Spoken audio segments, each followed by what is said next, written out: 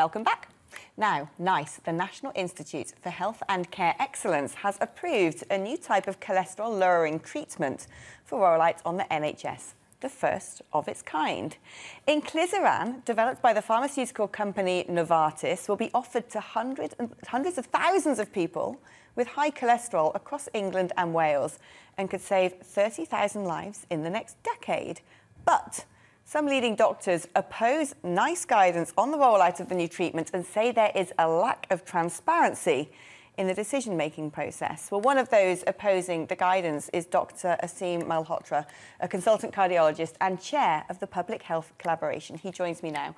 This sounds like a wonder drug going to save 30,000 lives in the next decade, approved to be rolled out to hundreds of thousands of people with high cholesterol. Why on earth are you saying no, this shouldn't happen? Yeah, it's a great question, Alex. So I think I'd start by saying in the time of universal deceit, telling the truth is a revolutionary act. And a couple of weeks ago, I saw those headlines that 30,000 lives could be saved from this drug. And looking at it with all my knowledge and expertise and experience, and looking at cholesterol, even publishing research on it, I concluded very quickly this was a brilliant PR stunt carried out by the pharmaceutical industry. That drug that has been approved by NICE, undergoing draft guidance, has not shown to have any benefit in preventing a single heart attack, stroke or death. In fact, the drug company's own trials have already shown that so far, and longer-term trials are not due to be concluded until 2026. So it was quite extraordinary that NICE managed to put this out.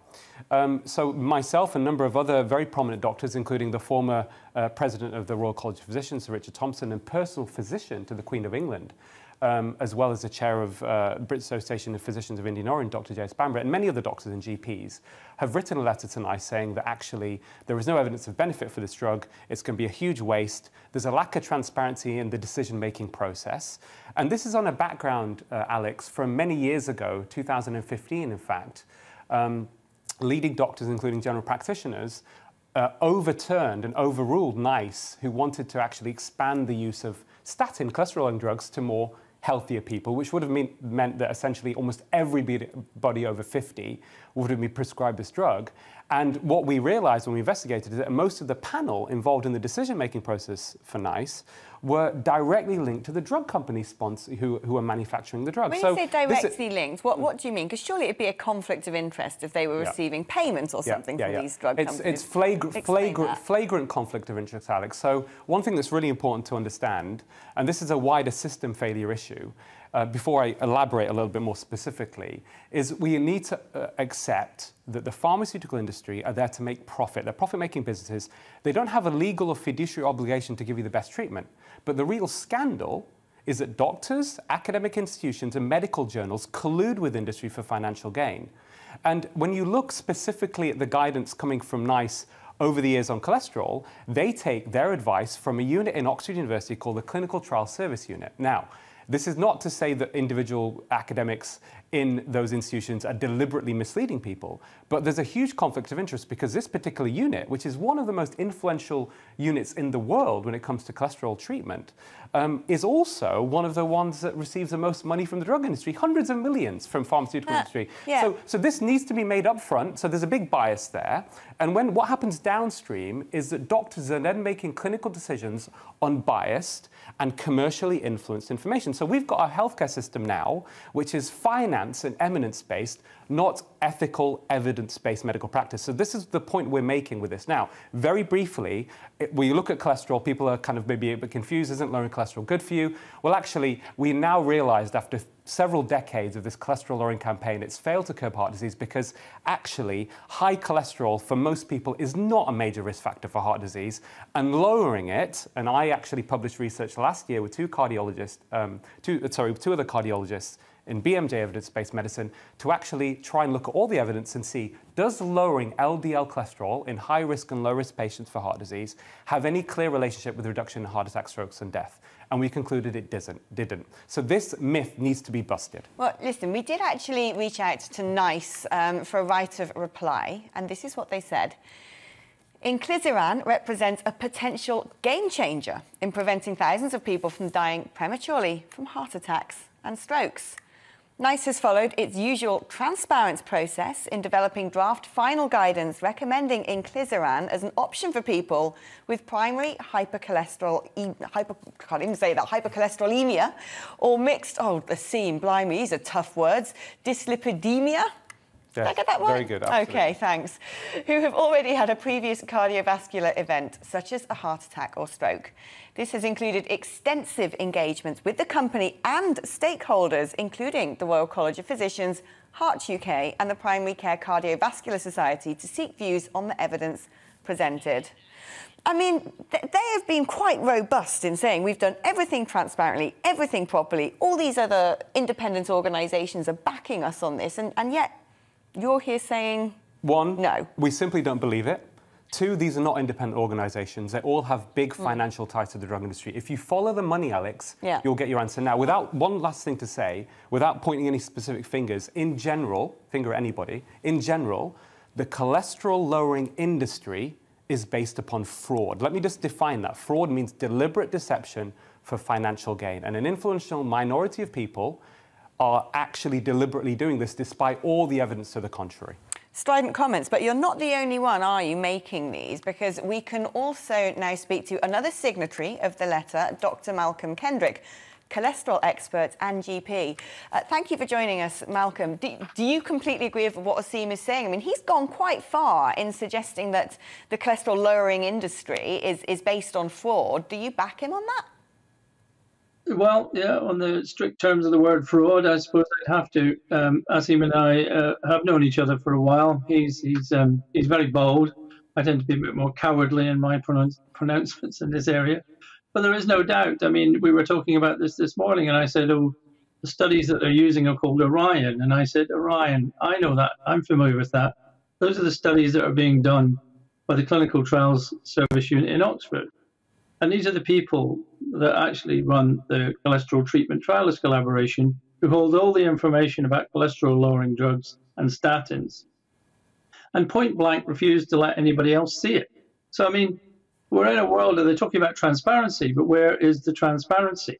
I mean, they state in their own, the NICE have said in their own information about inclisiran, they've done a deal with Novartis about how much this is going to cost, and nobody's allowed to see it. So we have some completely untransparent financial skullduggery going on here.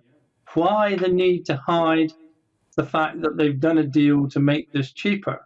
I mean, I looked at it, calculated that if everybody that's got the condition known as familial hypercholesterolemia, which is how you say it apparently, were to take this drug, it would cost the UK £500 million. And that's just for one of the groups that's being offered this. £500 million. Now, if you look at the other group, the mixed dyslipidemia group, they've been very unclear as to what that means. But we're probably talking 2 to 3 million people here in this grouping. This would cost billions a year. And there is absolutely no evidence from any of their studies that it has any impact on heart attacks, strokes, or mortality. This is not actually a brand new type of drug. There's two others very similar that are already on the market. And I looked at these drugs years ago, and we found that whilst they reduced the cholesterol level by up to 40%, there was no impact. In fact, there was a slight increase in overall mortality. That is, more people taking the drug died, and more people taking the drugs died from cardiovascular disease. These are just facts, and yet they are spun to us as if these are magical drugs, but it's rubbish. Let me go back to the statement from NICE. I can now read you the second half, which says, the draft guidance acknowledges there is no data directly comparing inclisiran with other treatments, and that here is also no long-term evidence yet on inclisiran's effect on cardiovascular outcomes. However, despite these uncertainties, inclisiran is still considered cost-effective in people who have previously had a cardiovascular event and whose cholesterol remains high after they have had maximum tolerated lipid-lowering therapy. Surrogate endpoints have been used in all NICE appraisals in this therapy area, and as the signatories to the letter will know, LDL-C levels are widely accepted surrogate for cardiovascular risk. Is it that last point that the two of you disagree with, this idea that high levels of LDL cholesterol actually increase cardiovascular risk? Is that the bone of contention here? Aseem, do you want to jump in, or do you want me to? Yeah, I mean, I'll just add in, Alex, it's a really good question. So I think the first thing to say is that very high levels of LDL, people with familial hyperlipidemia, which are one of the groups that NICE are talking about, is associated with increased cardiovascular risk. However, myself and Malcolm, actually involved in research together, we looked at FH, and what we found is that people who develop heart disease versus the ones that don't, and there's a huge number of people with familial hyperlipidemia without treatment will not develop heart disease prematurely, there was no difference in the LDL. So it's got nothing probably to do with the LDL levels. The other thing to add in, we talk about potential harm, because as doctors, you know, the first rule, first part of the Hippocratic Oath, first do no harm. Is there any problem with lowering cholesterol to very low levels? And in fact, in general, the latest study carried out and published in the BMJ last year, a Danish study looking at 100,000 people over a 10-year period, aged 20 to 80, found that very low levels of LDL, less than 1.8, and many of these people are going to be pushed by this drug into those low levels, had the highest association with all-cause mortality, with increased risk of death, and from two mechanisms. One is there is an association with low LDL cholesterol, low cholesterol and cancer, and the other one is it affects the immune system as well. The cholesterol is really important for the immune system. So what they did conclude is the optimal level of LDL, which is completely contradictory to years of biased research, if you like, was between sort of 3.4 and 3.9, 3.6.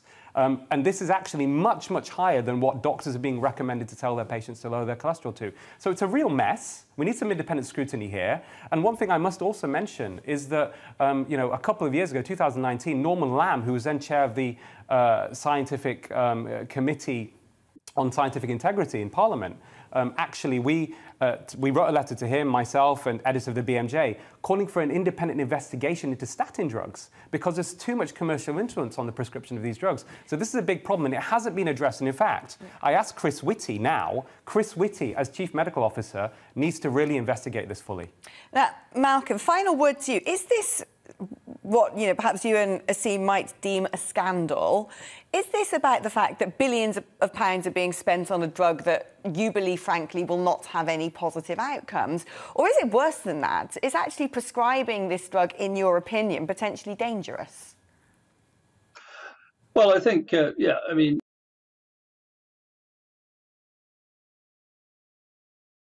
I talked about the money at first because, you know, there's an awful lot of money involved here. But yes, I mean, the main issue is this doing good? Could this do harm? You know, we're not going to know this until 2026 when the what they call Orion 4 study comes out. So, you know, in 5 years' time, we're going to say, what? Oh dear, we didn't realize that it was going to make more people die. I mean, this is why you have clinical trials and clinical studies. How they can launch this thing on the public without having effectively safety studies, long-term trials, is just completely, it's mind-bogglingly ridiculous. You know, but we see this is happening now, and I think just reinforcing Aseem's point on cholesterol, there is a thing called the Biobank study that you may have heard of, which is being actually run by Oxford by the same person who runs the CTSU, and they looked at the impact of cholesterol, not necessarily LDL, on the risk of cardiovascular disease.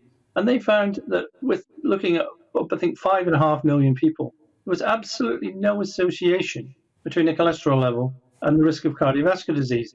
That was their own research. And now they're saying, oh, well, we don't actually need to prove that lowering cholesterol prevents heart disease because we have this wonderful measurement and we know that it does. And yet, actually, they know that it doesn't. It is, you know, to me, we should be storming Parliament with pitchforks and flaming barrels of tar.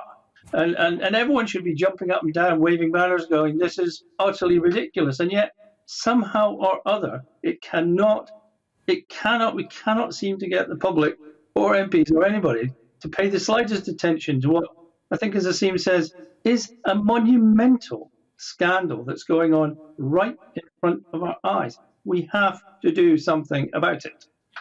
Well, Doctors Malhotra and Kendrick, thank you so much for coming on today and lifting the lid on this topic, and do keep us updated. And here at GB News, we always have a platform for those who are trying to get the truth out there.